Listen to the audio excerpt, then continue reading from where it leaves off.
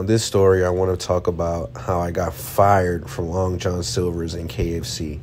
Now, I had just moved to the city that I'm currently at. I hadn't been here long, and I was supposed to go to school, but unfortunately, things took course, and I had to help my parents out. So I ended up having to find a job.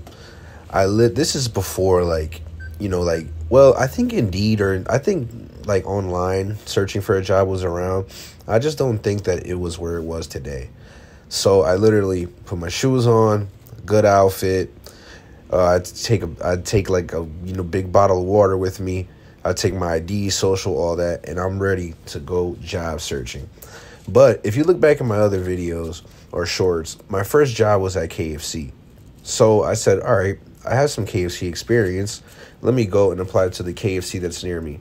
I go apply there. I talk about my experience. I talk about the general manager.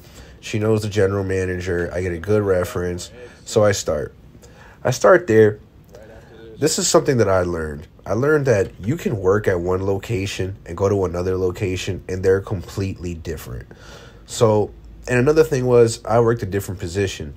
In the last location, I was like a box guy. Like I'd make the buckets, I'd make the boxes. That was my job. I was on the line. I didn't do front counter or anything. But I didn't mention that. All I talked about was that I had experience at KFC. I didn't get into much specifics, and I guess she went off the reference to see if I was lying. Man, first day I'm on register. No training at all.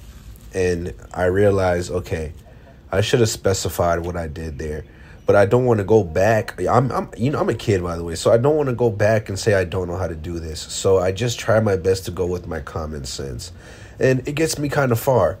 Till finally, I realize I'm ringing up the wrong things. And I shouldn't have been scared to ask for help, but I was. So I didn't ask for help. I'm messing up stuff. I'm ringing up orders wrong. I'm charging the wrong thing, all this stuff. It was just one day. But I didn't have a schedule yet. Finally, I'm done with my shift, and I'm like, hey, when do I work again? She says that she'll call me. Next day, I didn't get a call. So the day after that, I called, and I said, hey, am I going to get my schedule? And she said, oh, it's the slow season right now, so I don't have no hours for you. Call back when it starts to get warm out. So I'm like, well, that sucks. All right. But, again, I'm not even thinking. No one's telling me anything, so I'm thinking. For some reason, I thought if I got another job while I'm supposedly still hired there, I'll look like not loyal. So I literally stick it out. It heats up. I call and I say, hey, I just wanted to know, I worked there prior. I was told when it heats up to ask for hours again. So I just wanted to know when I can work again. And she says, right now, I don't have a position. I don't have any positions open for you. And I'm like, well, don't I work there? Yeah, you do, but I don't have no hours available for you. So am I fired? I didn't say you're fired. I just don't have a spot for you right now. Well, will you give me a call? I can't tell you right now. I know now that to avoid unemployment, she probably just kept me on the bench, and basically she did fire me and just did it, I guess, the political way. But yeah, man, I got fired in a day, literally, without being told, the respectful and honest way.